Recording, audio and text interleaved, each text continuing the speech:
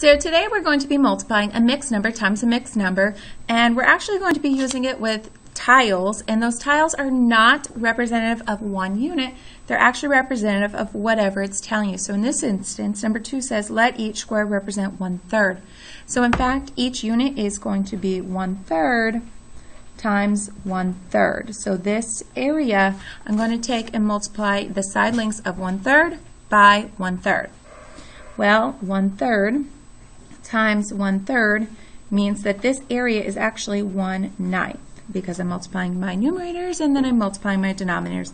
1 times 1 is 1 and 3 times 3 is 9. So the area of one tile is actually 1/9. Now the next step that I'm going to do is I'm actually going to draw out 1 2/3. In this instance, each one only represents 1/3, so I need to be sure to count that. What I'm going to do is I'm going to go down 1/3, 2/3, 3/3, which is 1 whole, and then 1/3, 2/3, and that's where I'm stopping at.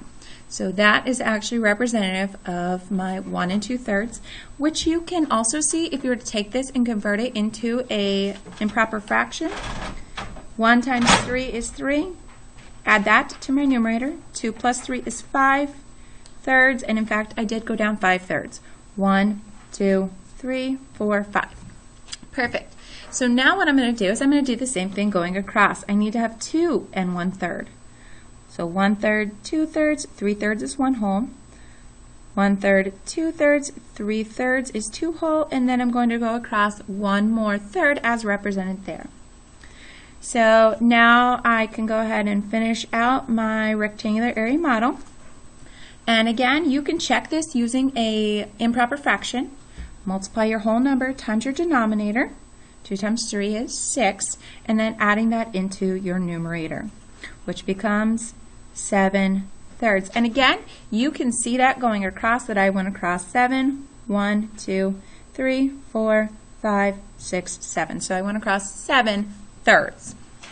So now what we do is we realize that I have 35 tiles in there. Now it's not 35 units, it's 35 tiles, and each unit we measured up here, each unit is 1/3 by 1/3, so each unit is actually 1/9.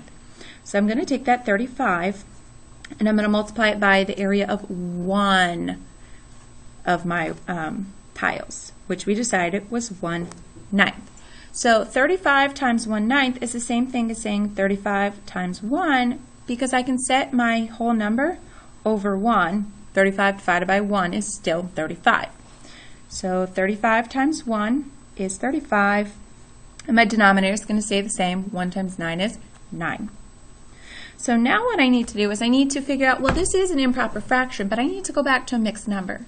So I need to figure out 35 divided by 9 equals what?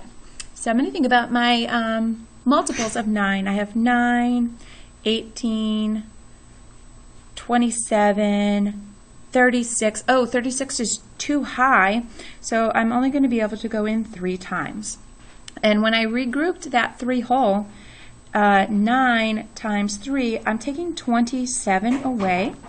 So 35 minus 27 leaves me with 8, and my denominator stays the same. So I have 3 and 8/9 square units. Good luck, guys. Oh, and for your interest, if you were to write your name and the word